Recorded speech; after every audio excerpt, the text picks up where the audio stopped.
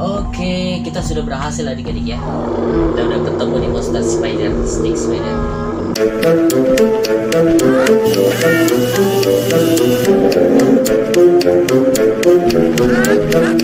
Assalamualaikum warahmatullahi wabarakatuh. Balik lagi bersama Dhifa GMG, dan hari ini kita akan lanjutkan lagi game Zoonomaly.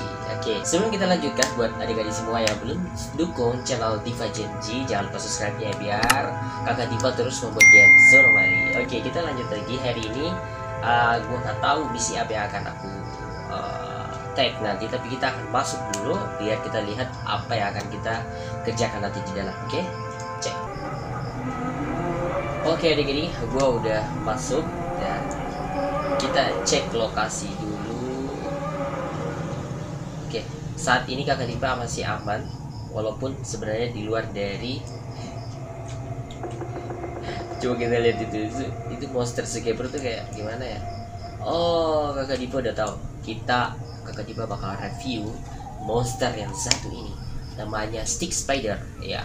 Jadi monster ini salah satu penjaga kebun binatang yang terinfeksi virus, namun posisinya itu dia berada di luar pagar ya. Sebenarnya kakak Dhifa ini udah sering banget ketemu dan sering banget dibunuh sama monster ini. Tapi hari ini kakak Dhifa akan mencoba mereview monster itu lebih dekat ya, biar adik-adik semua lihat secara dekat gitu ya. Tapi sebenarnya kita nggak bisa terlalu dekat ya, karena monster ini tinggi banget. Oke, kita lanjut saja. Biasanya sih ada di pinggir hutan. Dan oh, astagfirullah, ada monster di sana. Ada zookeeper guys. Enggak jadi. Sana balik. Coba kita ke sini deh. Apakah aman? Oh iya, ini tempat gua tadi ya. Kita pakai ini aja biar lebih cepat. Oh, dia ke sini. Zookeeper ke sini lagi ngikutin. Gimana dirinya? Kita lanjut. Halo, Smile Rotbit.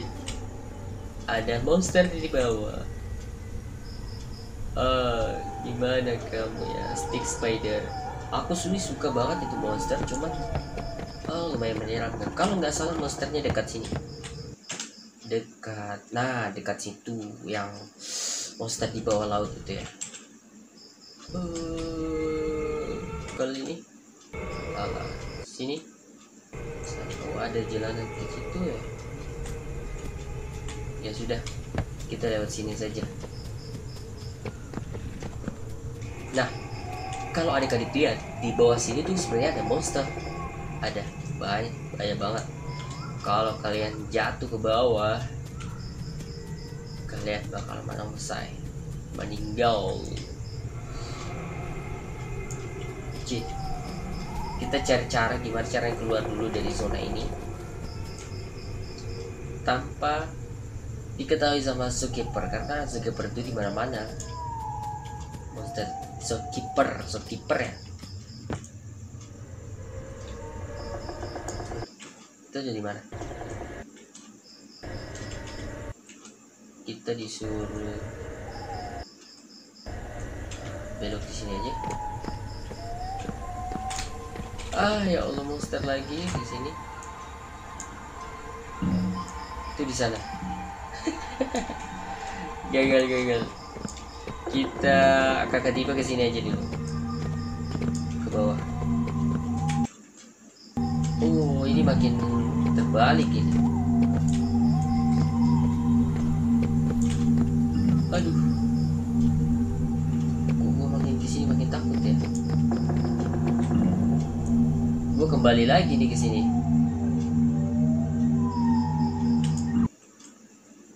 Gimana caranya ke sana ya?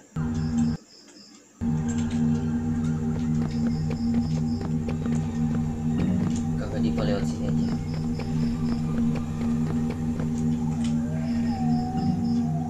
Yang paling aku takuti itu zookeeper.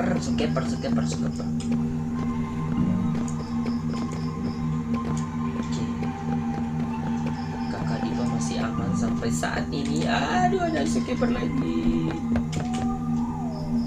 Tuh, monsternya di sana.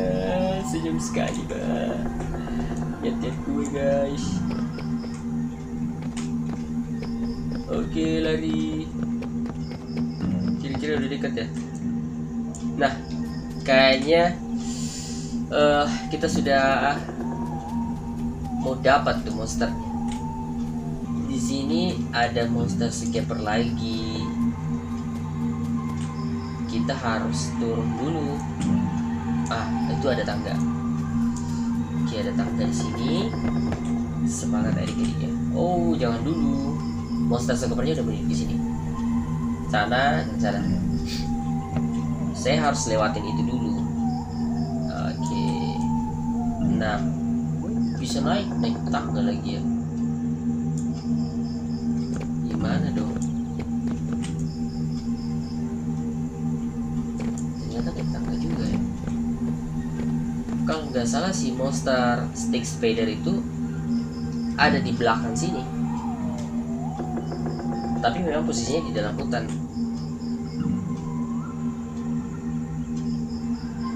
Lucu juga ya.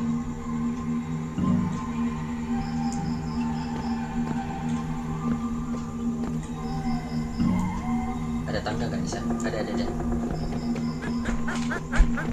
Oh, lari. Dapat.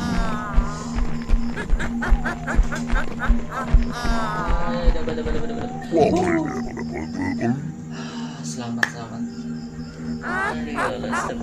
Ini bikin kaget saja.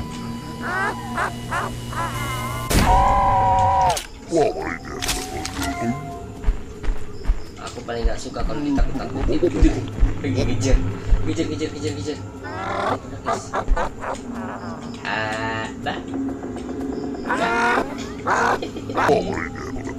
Kita tinggal aja ya. Oke, kita lanjut pencarian monster stick spider.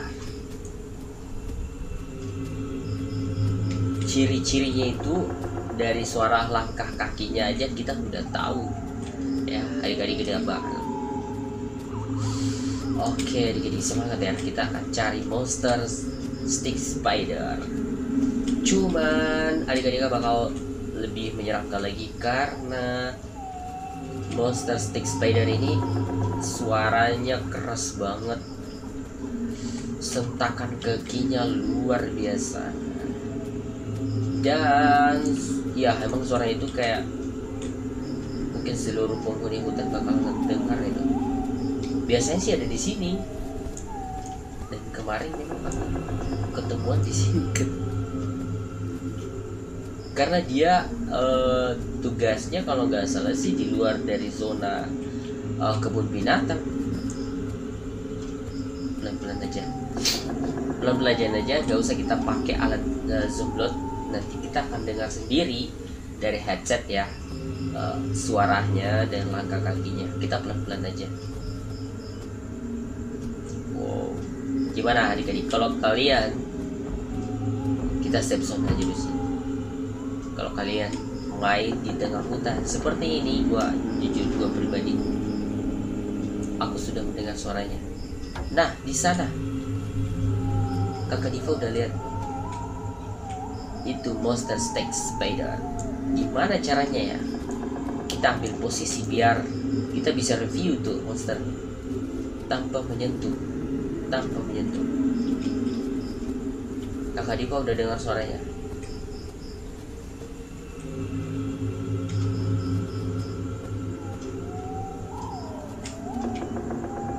Aduh, takut banget ya.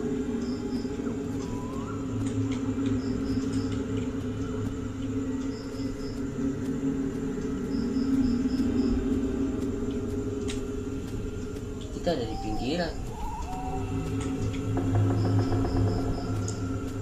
Nah, kalau kalian dengar itu kayak apa, pohon kayu yang ketemu, bunyi-bunyi ya, kayak apa, nggak tahu apa istilahnya itu salah satu ciri-cirinya. Oh, di luar. Hati-hati monster skipper. Nah, itu dia adik-adik, sebaiknya kita cari tangga. Udah deket banget, nggak ada tangga di sini.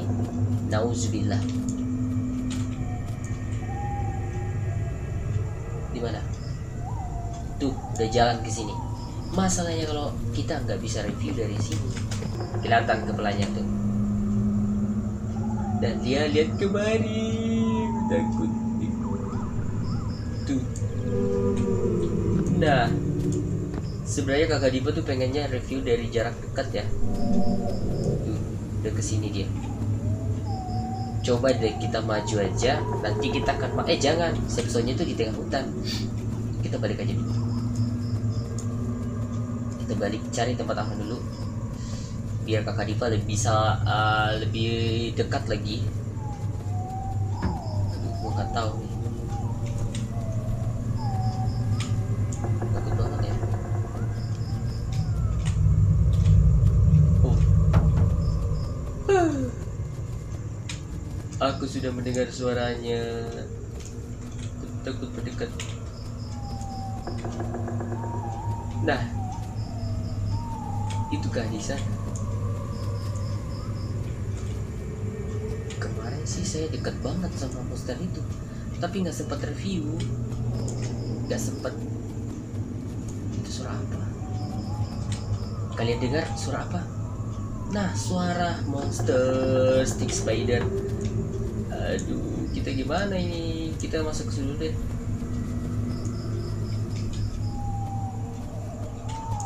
Dia mengarah kemana ya? Ini ada safe zone. Tadi ada di sana, sekarang ada di bawah. Dan ini dekat banget. Dekat banget. Aduh.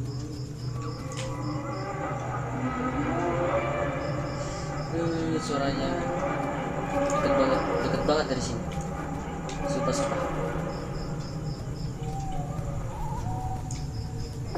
Kita udah sampai di sini. Masalahnya belum ada tempat perlindungan. Aduh, mana monsternya? Stick spider. Kok hilang?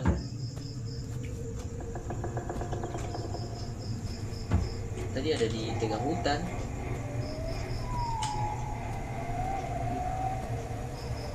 Takut banget, gelap. Di mana ya? Aduh, susah banget ya kalau lagi cari. Gimana nih? Ayo adik-adik semangat. Semangat cari monster stick spider. Aku sudah dengar suaranya. Apakah itu di bawah? Dan dekat banget.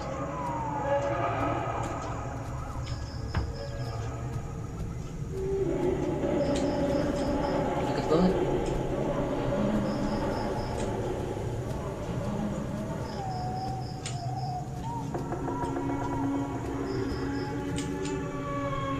Ya elah, di mana?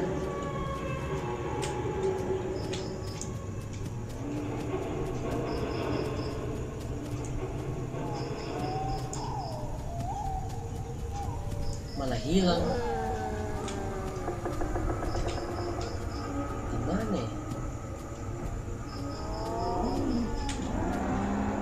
Nah, itu dia. Tapi masalahnya kayaknya dua deh. Oh enggak, satu, cuman si smile elephantnya ini jauh. Tuh sana monsternya. Dan dia lirik ke sini guys.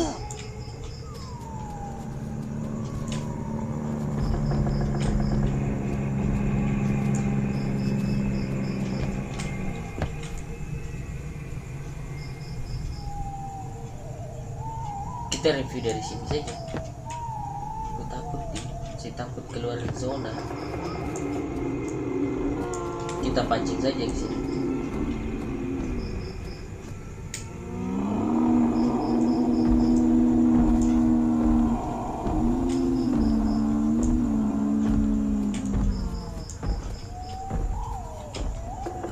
takutnya gue nggak lihat jalanan.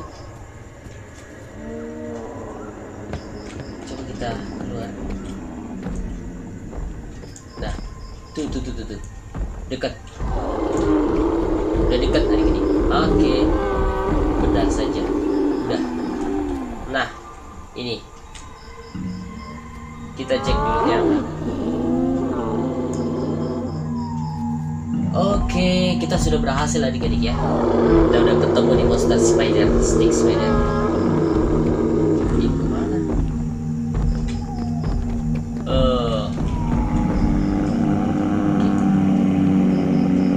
Dia pergi kalau kita terlalu jauh ya.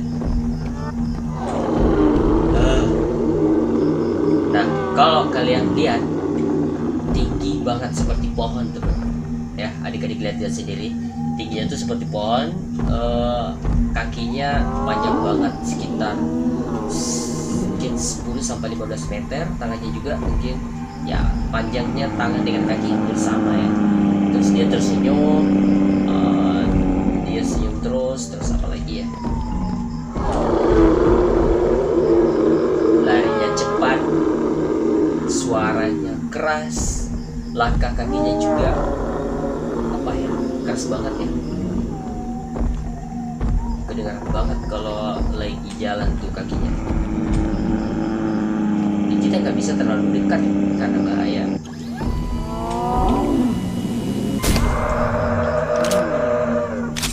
Kita kasih sakit dulu deh.